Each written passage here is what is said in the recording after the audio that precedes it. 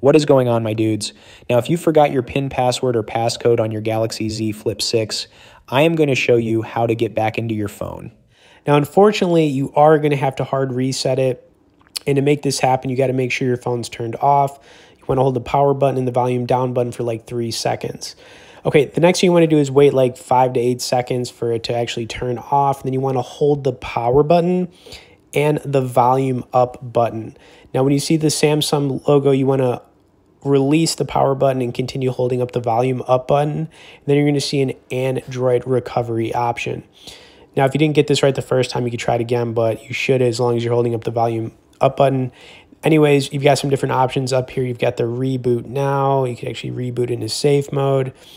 And then the farther we go down here, you're going to see the factory data reset, wipe factory partition, etc. So you are going to have to do this in order to get back into your phone. I know it can be frustrating, but you shouldn't be forgetting your PIN, password, or passcode to begin with.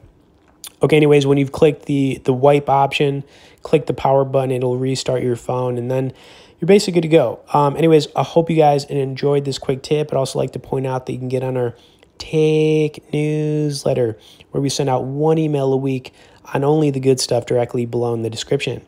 As always, thanks for watching this, guys, and we'll see y'all in the next video.